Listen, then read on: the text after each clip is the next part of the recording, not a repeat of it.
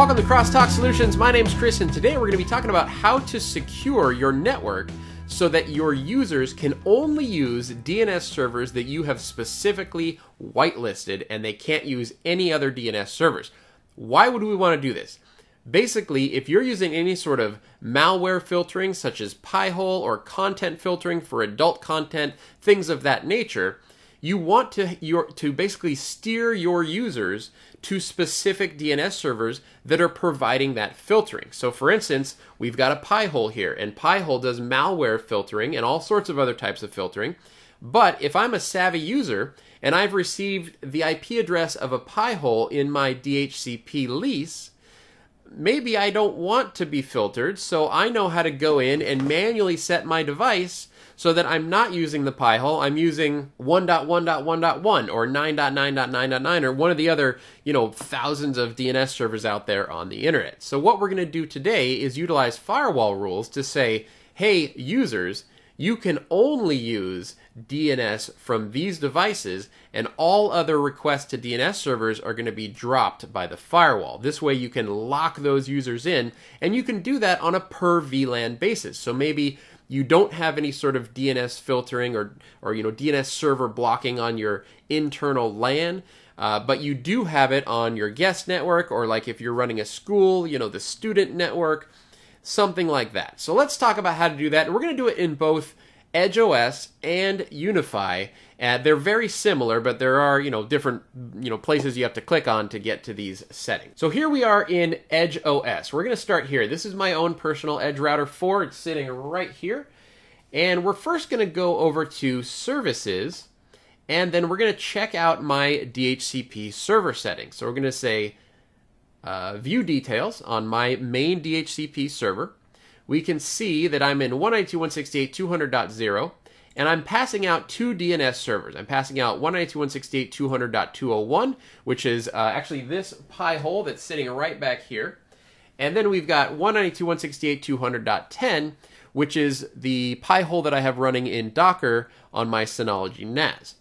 I have a third one here. This is a third Pi-hole. This is 192.168.200.206. I'm just using this for testing, and I just did a video on how to set up and install Pi-hole, and details on that video coming soon.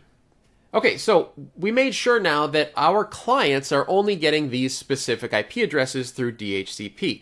You also want to make sure that any devices that you have statically set in your network, such as the Edge router itself or any servers that might be statically set, anything like that, you have to manually set the whitelisted or allowed DNS servers for those devices' DNS server settings as well, since they're not getting it through DHCP. Okay, so we're going to close this down. And next we're going to click on the Firewall/NAT tab. Now, in the Firewall NAT, we're going to click on Firewall/NAT Groups. And I have two groups set up in here. I have my RFC 1918 ranges. These are basically, it's just a group where I can specify any private LAN IP address range. So let's take a look at that. We're going to say config. And so basically this group is my RFC 1918 ranges. It includes 192.168 anything.anything, 172.16 anything.anything, and then 10.anything, right? So basically all of sort of the private IP address spaces that are set aside for private LANs.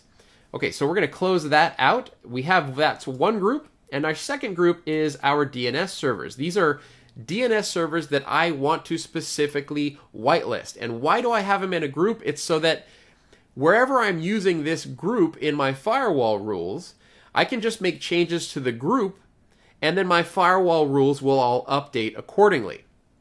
I don't have to go through all of my firewall rules and set up each DNS server individually. If I make a change and maybe I put in a new Pi-hole that has a different IP address, all I have to do is update this group, and it sort of propagates out to the rest of my firewall rules. So in this group, I have 201, that's the one sitting back here. I've got 10, which is my Synology NAS, and I've got 206, which is this Pi-hole sitting right here. Okay, so that group is done, and now we're going to click on our Firewall Policies tab. And you can see I've got a lot of groups here.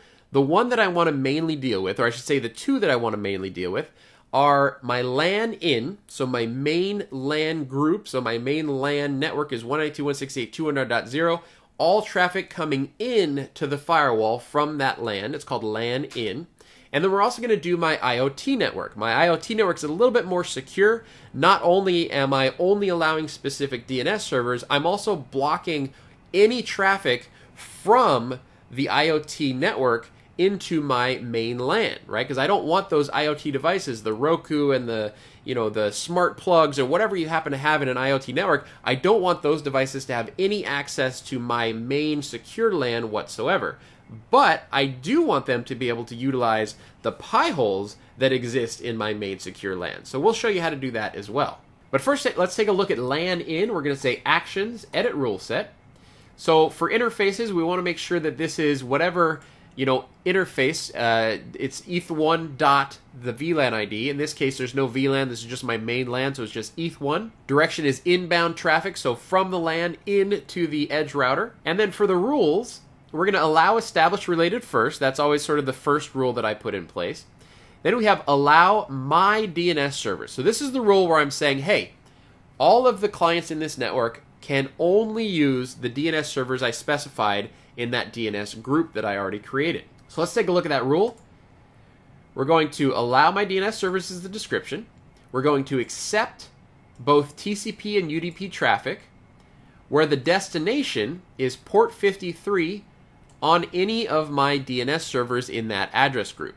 Okay, so easy rule. That's all there is to it. Next, we have allow pie hole access to DNS. So while I am blocking all of my clients from using any other DNS server, well, my pie holes have to forward, right? So they use Cloudflare's DNS 1.1.1.1 so that if a client does a lookup to the pie hole and the pie hole doesn't know how to resolve www.google.com, this pie hole has to be able to get out and resolve that name. So I have to specifically allow my pie holes, or whatever DNS servers, to get out to the internet to do their own lookups. So that's a special rule in itself.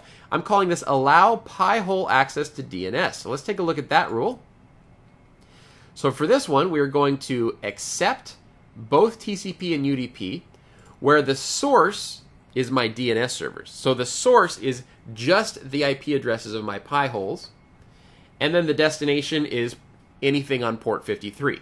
Okay, so basically saying pie holes have full access to DNS, whatever DNS server they want to look up. I could also lock it down so that I say they're only allowed to look up 1.1.1.1 on port 53 and sort of secure that down a little bit tighter, but I don't have that in place. Okay, so that's rule number 2. The third rule we want to do is for the clients that are doing lookups to the pie holes, if they're savvy and they say, hey, haha, I'm going to get around Chris's firewall rules and I'm going to put in my own DNS server, no you aren't. This is where I'm going to block you. So we're going to block all other DNS servers. Let's take a look at that rule. In this case, we're going to drop both TCP and UDP where the destination is port 53. Okay, so any other DNS servers. Now, these rules are processed in order. So we're basically saying, allow my DNS servers to be used by any other networks. Allow Pi-hole to access any DNS servers that it wants to access. And then we're blocking my client's requests to anything that's not the Pi-holes. We're blocking DNS servers that aren't specifically the ones I've whitelisted. Hopefully all that makes sense. All right, so let's move on to and take a quick look at the ID IoT in network. This is for my IoT devices. It's very similar with a couple of changes. So we start with allow established related. Whoop, I don't want to actually move them around. Then we have allow Pi-hole DNS. So that's the same thing where we're saying allow accept traffic TCP and UDP where the destination is my DNS servers on port 53. Then we're going to drop non-Pi-hole DNS. So that's the same rule that we created before, where we're going to drop anything where the destination is port 53, since we've already processed out the ones that did successfully match. Anything else that's left over, since these rules are processed in order, the DNS stuff is going to get dropped. And then since this is my secure network, I'm allowing people to go through, since the rules, again, are processed in order, you can go through from my IoT network to my secure LAN just on port 53 for these DNS servers. That's it. The last rule in this rule set is saying drop traffic to the RFC 1918 ranges, right? So any other traffic that I haven't specifically allowed through, we're just going to drop. So my IoT stuff cannot get through to my secure LAN. Notice also that in this rule set, I don't have to specifically allow my pie holes to see out to the DNS servers they need to resolve to, because these pie holes aren't in this network, right? They're in my main secure network, so I don't need that rule here. Okay, so let's test. Here I have NS lookup, and we're going to say NS lookup, enter, and it says that it's going to use 192.168.200.201. All right, so let's do www.google.com. There we go. We got an answer. Okay, now we're going to say, I think there's a command to change your server while you're in here. Is it server equals? No, it's not. So I'm just going to cancel out. We'll say NS lookup dash 192.168.200.10. Okay, one of my other, this is the Synology NAS pie hole. www.google.com. Actually, I'll use a different one. Bing.com. Boom, there we go. So we got an answer. Now, let's do NS lookup 1.1.1.1. Okay, so the server's unknown. Let's do www./.org. And now we're not getting lookups. It's not resolving. DNS request timed out. But again, if I go to my third one, 192.168.200.206, and I do www./.org, boom, immediately comes back. Okay, so now what we've successfully done is we're saying pie holes can do lookups wherever. I can do lookups. My clients can do lookups to the pie holes that I've specified. But any other DNS server that we try, we're going to block those requests. Okay, and that looks like it's working just fine. Now, I also said that we're going to do this in UniFi. So let's flip over now. We're going to look at my R2 Dream 2, my little UDM that I've got sitting back here. And in order to make these same changes, you want to come to Internet Security and then click on Firewall. Now, none of this stuff is going to be here. You're basically just going to have these rules to begin with. So we first want to add a couple of groups. So we're going to say create new group, and then we can look at these groups that I created. DNS servers that we're allowing from this device. Okay, in this case, I'm going to allow 1.1.1.1, 9.9.9.9, and the IP address of the UDM. Again, you pick whichever DNS servers you want. In this case, the first example, I was only using the DNS server IP addresses of my pie holes. In this case, I'm using a couple of I'm using 9.9.9.9 and 1.1.1.1. In a secure DNS environment, those are not the addresses that you would use. You would use like a pie hole or some other type of DNS content filtering, such as OpenDNS or something like that, rather than, a publicly available IP. But this is just to set the example. This is the group of IPs that I'm allowing. Okay, so we're going to close that.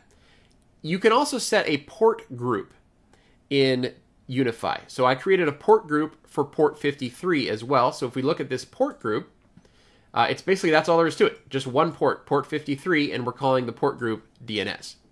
So now I have an address group with my whitelisted DNS servers, and I have a port group for TCP and UDP port 53. Actually, it's just port 53. You specify TCP UDP later. So now let's look at the rules that I have set up. So my first rule is allow DNS servers. Okay, so we're going to edit that rule. And so for LAN in, we're going to, the description is allow DNS servers. We're going to accept both TCP and UDP, where the source is any, so any from any location, and the destination is going to be address port group DNS servers on port group DNS. Okay, so basically saying we're going to allow DNS lookups to happen on my whitelisted DNS servers in this group on the ports in the DNS port group, which is just port 53. That's it. That's all there is for that rule. Now, the next rule, we have to allow our DNS servers to be able to see out and resolve their names, so that they're, have the ability to do their own lookup. So let's take a look at that rule. So this rule is called allow DNS servers out. Again, applied to LAN in. We're going to accept traffic where the source is my address port group DNS servers on port DNS, right? So again, we're allowing DNS lookups from my devices that I specify, my whitelisted DNS servers, out to any IP address but port group DNS, which is port 53. Okay? So that's the second rule. Third rule is block all other DNS servers. So let's look at this rule. We're going to say for LAN in, description block DNS servers. We're going to drop as the action. Protocol is TCP and UDP. And then we're going to drop any source where the destination is any IP address in my DNS port group, which is port 53, right? So basically, again, saying if you try to make a DNS lookup to anything that I haven't specifically whitelisted earlier in the rule set, block it and just drop that traffic. And that's it. That's all there is to it. Let's go ahead and test that one as well. Let me connect up to that network. Okay, so I have connected to the wireless coming off of my UDM, and we're going to bring up Net Analyzer, and I'm going to run a DNS test. So this is an A-record DNS test out to www.google.com, and for DNS server, I'm going to use 1.1.1.1, which was one of my whitelisted DNS servers, and we're going to say start, and there we go, status, no error. Okay, so let's go back. We're going to try my other DNS server that I whitelisted, which is 9.9.9.9. Start. No error. That's good. And then finally, let's try another public DNS server that I haven't specifically whitelisted. Let's try 4.2.2.2. Start. And we're going to time out. Okay, so this is definitely not going to work. It's going to eventually come up with an error. And that just means that we are blocked. Okay, so, yep, there it is, error. And that's all there is to it. All right, well, I hope you guys found this useful. If you have any questions about this type of setup, let me know down in the comments below. If you think I did anything incorrectly or think that I could have done something better, also put those down in the comments below. I'd love to hear your thoughts and critiques on this type of DNS secure setup. All right, my name is Chris with Crosstalk Solutions. If you enjoyed this video, make sure you give me a thumbs up. If you'd like to see more videos like this, please click subscribe. Thank you so much for watching.